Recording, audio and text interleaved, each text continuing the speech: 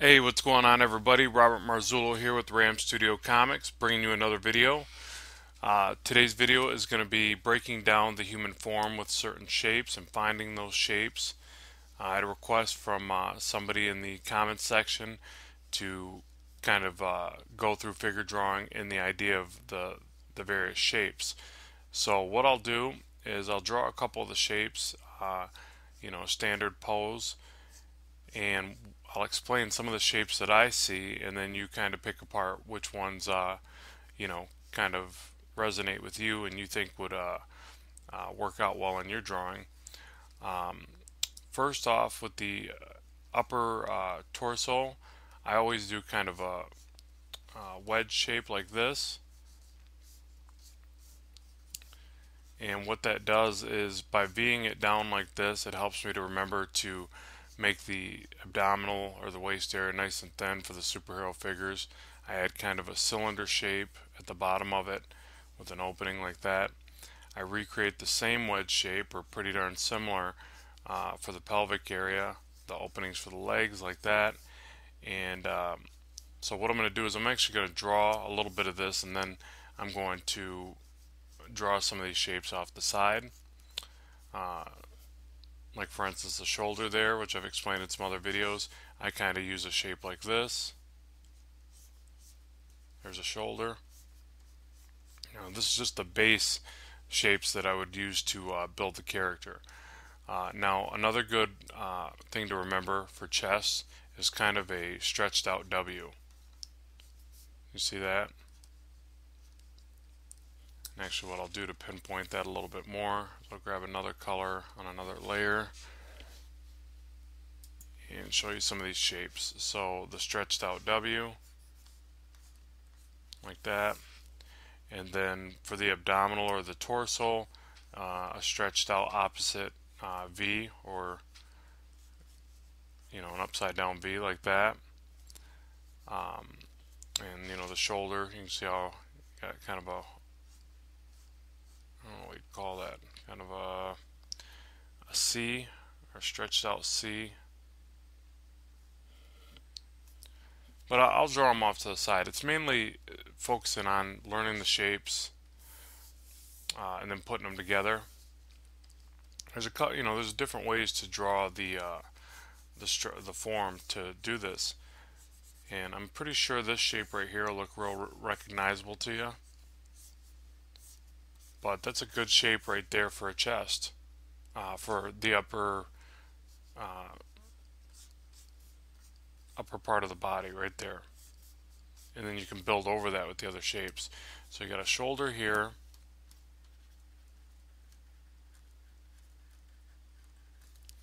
You got I don't know what you call that, upper chest area, upper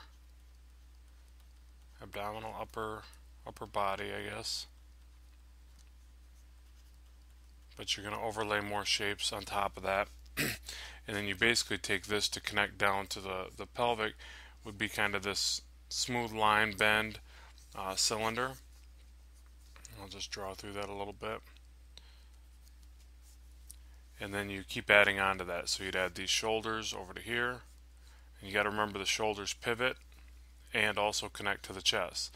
There's a relationship from the shoulders to the chest like this.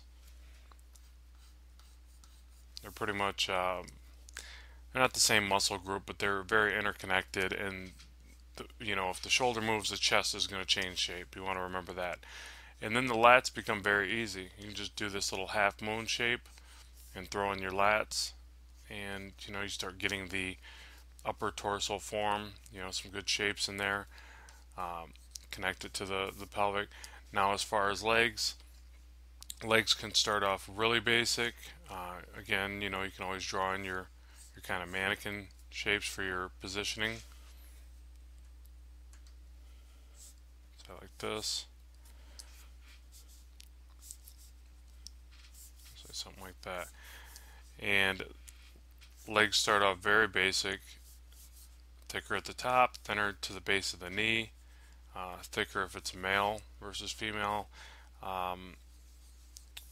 Little circle for the kneecap. I generally do that. And then there's usually the connective part of the knee that kind of goes to the side of that, and then again thicker, and then down to thinner for the calf.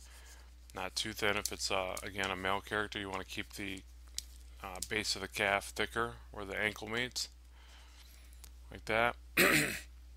And then from there it's going to be the musculature. But what I'll do again is point out the shape. So a very basic shape, and you can even go extremely basic like this and just get your proportions and your positioning right before you start, you know, building onto it with other shapes. It's good to be able to recognize any of those flaws early on in the design process of your character. Excuse me. And then by the time you invest the additional time to put the muscles over top, you don't end up pitching a drawing that you spent all that time on. You waste all that time or change your mistakes or whatever in the beginning design process of it. All right, and then for feet, you know, again starting real basic, just a quick little wedge shape like that. You know, getting the proportion and the angle of the foot right before you go through and draw the rest over it. So from the side, as far as building the shape, I would recommend that the leg looks kind of like this. And another thing to remember with the leg is that it actually works better to draw it relatively straight on the inside, but with a nice arc on the outside, like this. And then the knee can be pretty basic, kind of like this, just wedge shape again, like that.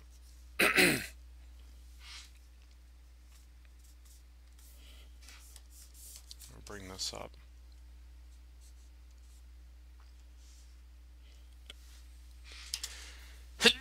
Whoa, excuse me, and sorry.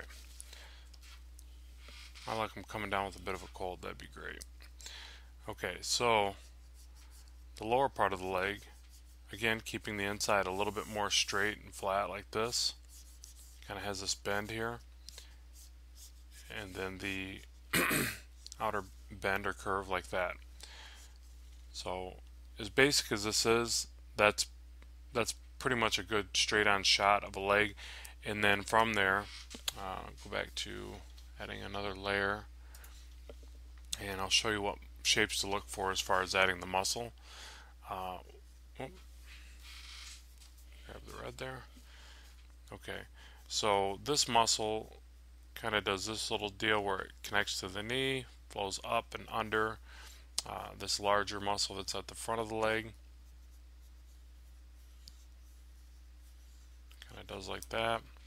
And this one kind of starts thin, gets larger up to the side of the leg, and then blends back in.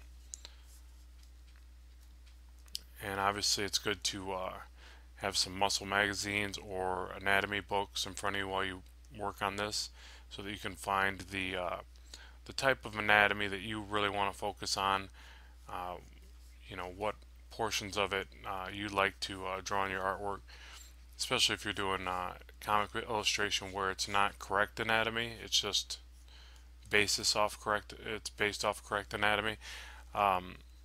You know, if you really start to study anatomy in depth and you look at other artists, you'll realize that there's very few that do correct anatomy. It's very stylized and disproportionate and stuff like that. So you have to kind of figure out where you want your style to be. You know, what parts of it are entirely correct with your drawing and what parts are just overly stylized. And I'll tell you right now, the artists that become the most famous in my judgment and my study of that particular industry are the over stylized artists. So do not feel bad about you know, not always being totally correct. Find your style, focus on that, and believe me, you'll be okay with that, because the ones that do better are the ones that are overly stylized. They seem to draw more of a fan base and impress more of a crowd. So, which I don't know, to me makes sense. People are going to comics for fantasy type work, fantasy artwork, fantasy characters. You know, if you're drawing real life, if you're drawing stuff that you see every day, proportionate to what you see every day and all that, it's going to be less fantastical, which wouldn't coincide with, you know, what the industry is about. So, just my opinion, FYI. So, um, so you see there how I was able to rope draw some of the anatomy into this shape and get a relatively decent looking leg, and then, you know, you go through and you add all your little line work and shading, and, you know, bring it out and add your darker shadows and stuff like that. So, and again, that's all just based on style and, you know, perception and how you see it. So like that, just kind of keep thinking with it. But okay, so what else? So I just want to make sure I give you the basic shapes, because that seemed like what the person commenting wanted, and I kind of see that. Sometimes I'll draw through this stuff entirely too fast, and I don't really explain what shapes I'm seeing, probably because I've drawn it for so long that I just don't think about it that way anymore. I guess even with the face real quick, let me try to do that. Excuse me, goodness. Guess I should have drank some water before I started this video. Sorry about that. Okay, so the face shape, you know, there's our jawline. One good thing to do when you're drawing faces, see, and I kind of bypassed it right there, so is draw a perfect circle like this, or relatively perfect. Draw your wedge shape for the base of the chin that connects to it like this. You know, and there's your neckline, something like that. The ear can be a total circle with another circle beside it. There gives you kind of your base ear shape. And then what you do is just start halfway down the head, rotate around it, and give your eye position. Halfway down from there, the nose position, halfway down the mouth position. And then the line perfectly down the middle. You know, kind of wedge shapes, or I don't know, little stretched out V's again, or maybe that could be an M across the brow for, you know, the brow. And for the eyes, you just kind of throw in some little half moons connected. Something like that. A wedge for the nose, or a pyramid or diamond shape for the nose. And you could draw that out even further, and then lighten the lines by either erasing them if you're working on paper, or if you're on layers like I am, toning down the layer and drawing over top of it.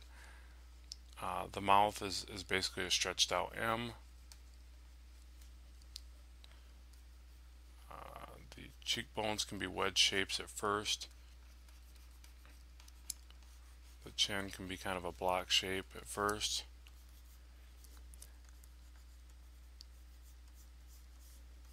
You know, just start connecting it all together, and, you know, but be wary of, you know, being too boxy like I am right here. The only bad thing to me is that if you do tend to get a little too boxy, as I've done here, that can show through in your final drawing. Now, if you like a real boxy animated style, then by all means do it this way and you'll be fine. But if you like a little bit more of a fleshy kind of organic feel to your drawings, then you'll want to soften these lines up dramatically. And to do that, like for instance this brow cheek area, I would probably just come down through here, kind of do this rope drawing. I would make sure to round out some of the form, take away some of the angles, and then also make sure to overlap the lines and come into the form. So let me show you what I'm trying to explain there. There's a chin, little butt in the chin there, and maybe even the brow. Let me see. Yeah, like that. So you see how, like, I'm trying to, with line weight and with curvature of the lines, I'm trying to soften this. The same effect is there to there, but I'm trying to make it look more soft and organic versus, you know, you know, real boxy and shaped like that. So depending on the style you like, you know, there's different styles for every artist. So all right, now as far as the arms, because it's the only thing I think I haven't covered in the form so far with this. The arms, I've explained a lot that I do this coil method for foreshortening. It helps me out. But this video is more to explain the shapes. So in this perspective, you could get away with a cylinder shape and then another cylinder shape like that. And for good reference on that, I recommend how to draw the Marvel way for this cone effect. It really shows you a lot, and the artist in that video, which I believe is John Buscema, does a fantastic job of explaining that. So check that out if you want more in depth of the cone effect. Now, what I wanted to show you is based on this being your preliminary layout of the character, the shape, is to see the shapes within that. So you could do the cones initially. I'll do these real light. I always do a wedge shape for a hand. That's just what works for me. So for the hand, I kind of do this number where I'll do it over here. I'll do, and I explain this in other videos too, but that's a hand right there to me. And the reason being is it gives me the basic initial structure of the hand, the direction of the hand, which I feel is very important, and then I can focus on what I consider to be the hard part, which is the fingers. There's a slight bend here, and there's a separation of the fingers. And from there, it's kind of, fingers are a three-part, 1, 2, 3, like that, but they kind of have a relationship to one another that you have to see. They always kind of hook around like a claw, but then also there's a interconnectivity to the middle finger and the ring finger, like that. They kind of always kind of stick together more, and then the pinky kind of does its own thing a little bit, kind of bends more away from the rest. It's kind of the rebel, and the pointer finger starts the direction of all of them generally. I mean, this isn't a rule of thumb, but it can be. It can generally work that way. So that's kind of how I work with hands as far as drawing them. You know, mix and match information you get from me and from other artists and things like that, and you'll come up with what works best for you. But I really like the wedge effect because I can usually come up with a hand position pretty quick, and not saying they'll always be great. I often have to redraw hands, but it can generally give me a starting point that's effective and quick to do. And keep in mind, a big factor in illustrating comic books is speed, if not the biggest factor. You know, there's a lot of guys that can draw really well. You need to get that through your head when you're trying to become a comic book illustrator, that it's not the fact that you're the best artist out there. There's a lot of guys, stiff competition, guys that are willing to draw for free. It's just insane, you know. So there's a lot of good artists out there.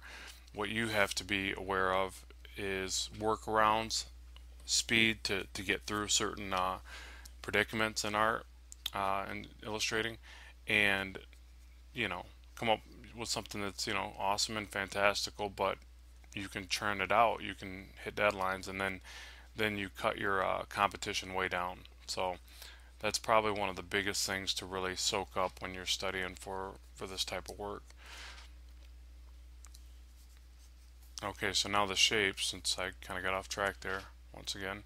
The shapes here in the arm, I always look at the bicep like this. If I was to draw the bicep by itself,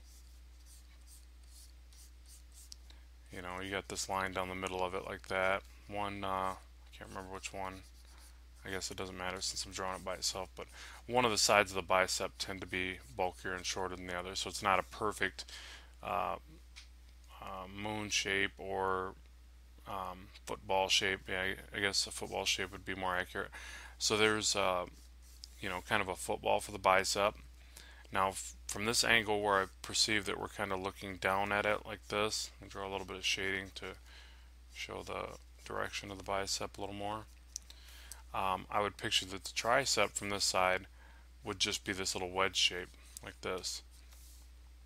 Or maybe a little bit larger, but if it's flexed, then it's going to peak up and kind of be more tensed up there. There's a little separation of the muscle, and I don't know if that's the bone or another muscle. I think it's another muscle. I don't think you just see bone there, but and then from there you do your shoulders, which I've explained shoulders in another video as far as the way the muscles work. Actually, they kind of turn like this a little bit. How you have a bigger one to the chest than your side one, and it comes down lower in between these muscles. But I'm running out of digital paper there, so I'll just show you the shape of the bicep can be defined as a moon shape like that, and then a wedge shape for the tricep from this angle.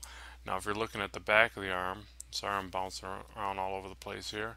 If you're looking at the back of the arm, the tricep, again, it'll be lower on one side.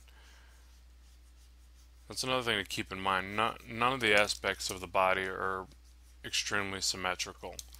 Almost never. I mean, even when you're drawing like a supermodel, and you get into drawing the details, you'll see that one eye is different than the other, and things like that. So sometimes it adds to the beauty of them. So you just need to be aware that symmetry is not really accurate in life drawing.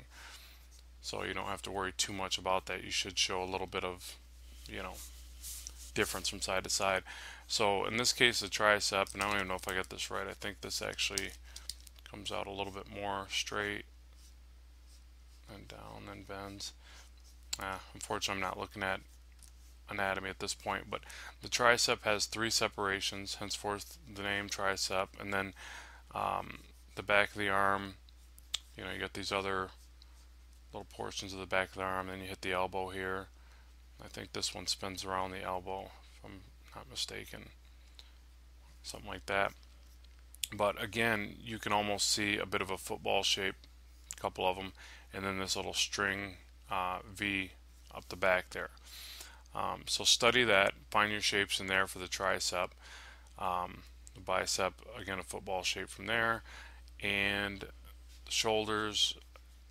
I'm not going to get into the muscle definition because I'm trying to explain more of the shapes. The shoulder is this kind of section right there. And another thing that I'll explain real fast is the reason why I draw these little lines in like this. So if you see me do something like that and I put these little lines across, the reason I'm doing that is I'm trying to give myself a visual of rounding out this form. It's almost like if I was to sit there and draw a 3D grid over the form, which I do sometimes if I'm really struggling with trying to round something out. You can do that in your basic initial sketch and then draw over top. It just helps you round the form out in your mind's eye for the next stage of the drawing. So a lot of times when I'm sketching, I will, say I got a chest being drawn in here like this, I might come in real fast and do like a line like this.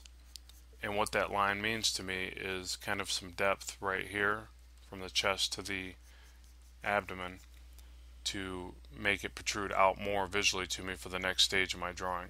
So just keep in mind that each sketch is a segue into your next stage of your drawing. If you think like that, you should be able to flow through a little bit better and get what you're looking for in these drawings.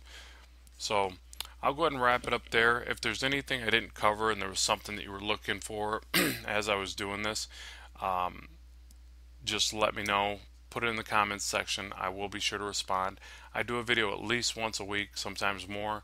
So check back often and be sure to subscribe, and please share the videos so that I can get the word out there for what I'm doing with the YouTube channel, and keep people coming back and progress with all this. So I thank you very much for watching and for participating. This is Robert Marzullo from Ram Studios signing out.